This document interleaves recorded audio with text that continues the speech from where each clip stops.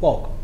So a lot of students ask, when we're adding 11x plus 9x, they're like, why is it we can add in, why is it not 11x squared, or why is it not, 20, or there's a lot of different answers that come up. But what I'm going to do is I'm going to show you by using the distributive property why and how we combine like terms.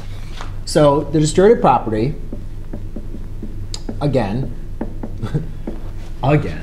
is A times B plus C times AB equals AB plus AC, as that's multiplication.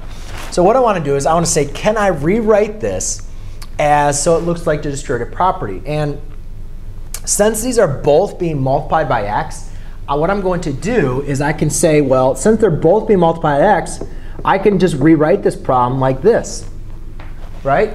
X is being multiplied by 11, and x is being multiplied by 9. So by using the distributive property, I can rewrite it like this.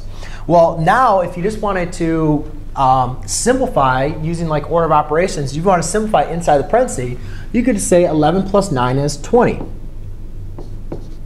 Then we could use my commutative property to get 20 times x.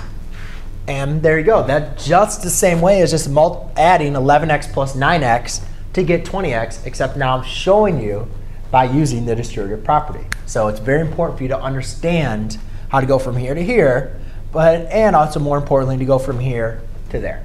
Thanks.